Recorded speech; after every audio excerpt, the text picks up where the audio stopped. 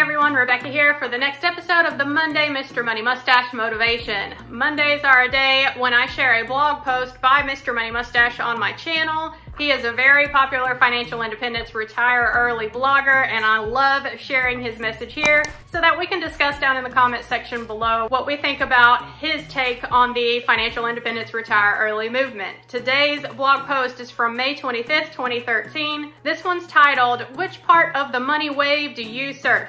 One of the silliest objections I run across to the Mustachian lifestyle is the concept that it is extreme. Mr. Money Mustache needs to go out and buy more shit right now because otherwise he's depriving himself and his family too. You only live once, and what good is money if you don't spend it on yourself? You can't take it with you. You might imagine my fist starting to clench at such a statement, but in reality, I admire the sentiment behind it. Yes, we really should live life to its fullest, and I'm doing my best to do so right now. My disagreement is only regarding the detailed tactics on how to do it. So today we're going to take a trip to the beach for our lesson. You see, I spent this past winter in Hawaii, and pretty much every day I jumped in the ocean to play in the big waves of Kailua's beaches. Although I haven't learned to surf yet, I still did my best to catch rides on the waves, a stand-up paddleboard, on boogie boards, and even with just my own frantically swimming arms. Sometimes you get your timing wrong and the wave just passes under you or crashes on your head. But in certain magical situations, you can wedge yourself into the sloped wall of water and just stick there, roaring diagonally across the shoreline for free until you are deposited way up in the shallows next to all the sandcastles. What an amazing feeling. Eventually, the Hawaiian vacation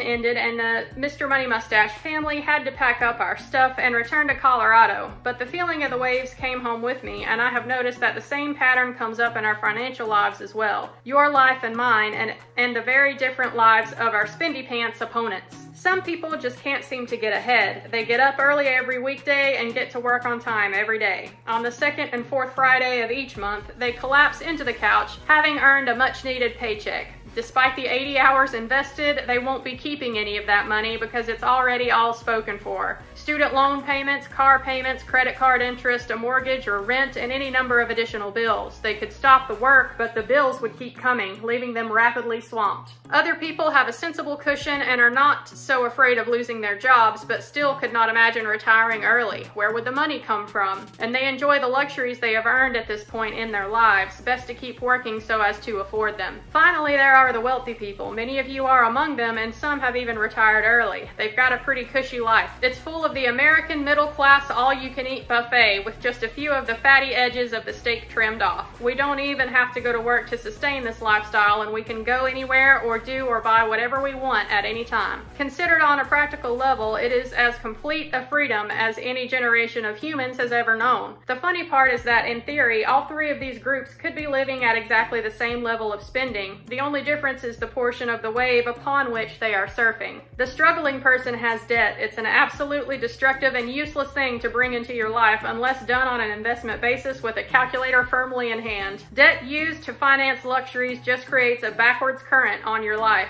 Suddenly you must paddle fiercely just to stay in one place. Just a few feet forward on the exact same wave rides the debt-free person. Everything they earn can be applied to spending, which means they have much more power to buy things when compared to the indebted person. A few feet ahead of the debt-free surfer is the investor. This person doesn't subscribe to the statement, money is no good unless you spend it. Quite the opposite. Their belief is money does you no good if you just go out and spend it. Because the investor has put most of her past earnings to work, there is now an unstoppable wave behind her, pushing her along whether she decides to work or not. Any additional work will push her forward very quickly, and spending in moderation won't knock her off the wave. All three of them may be moving along at the same speed, buying the same stuff, and living the same lifestyle, and they're only a few feet apart. They can converse freely over the roar of the water because the difference between wealth and poverty is only really changing a few spending habits until you amass a sufficient stash. But the level of struggling and cubicle sitting and clock punching and money stressing is completely different just because of how they have positioned themselves. The lesson is therefore to get yourself to the front of that wave. Whether you value the simple living philosophy of Mr. Money Mustache or your goal is a Walmart-sized garage full of Bentleys, the only efficient way to get there is on the front of the wave. If you do your shopping too early in life, like the 99% tend to do, you're screwed. Instead, why not lie down and paddle a bit first? You'll look better when you eventually stand up anyway, sporting a well-pumped set of frugality muscles. All right, y'all, I loved this one too because it really does illustrate an important part of the way that society views money nowadays. I think some reason why people assume that the FIRE movement is so impossible to attain is because they can't imagine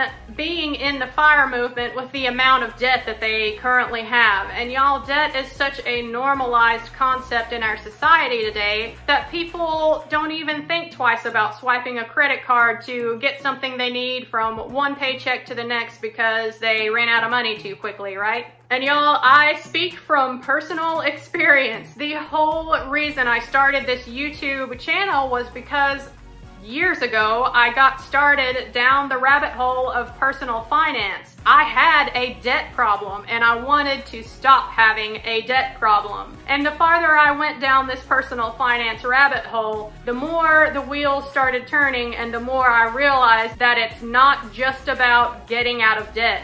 The goal here is financial freedom. And not only is that the goal, but it is possible when you position yourself in such a way to attain it. Yes, becoming debt-free is still one of my goals for sure. And the way Mr. Money Mustache describes it in this article is absolutely true. Here I am trying to reduce my expenses and invest as much as possible, but the debt that I do have remaining is acting like that riptide that is pulling me backwards in the wrong direction. So, getting rid of the debt is still a key portion of reaching financial freedom, but I am going about paying it off a little more differently than some others might recommend. I have my calculator firmly in hand, and I do believe that for me, in my own situation, it makes more sense for me to continue investing while I am working on paying off my debt simultaneously. For some, it may be best to stop investing and focus on debt first, but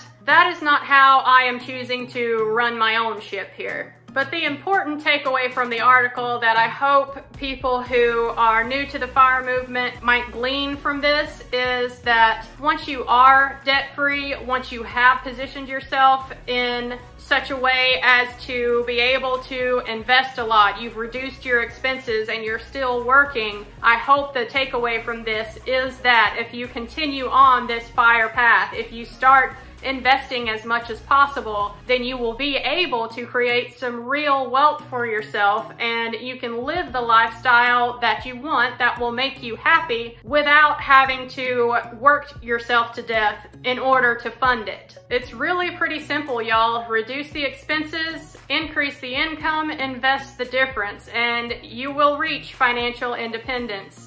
So I hope that y'all enjoyed this one as much as I did. I will link to this article in the description box below, and I will put all of the rest of the Monday Mr. Money Mustache videos that I have done at the end of this one. Don't forget to leave me a like down below and let me know what you thought of this one. I'll catch y'all next Monday for the next episode. Bye, guys.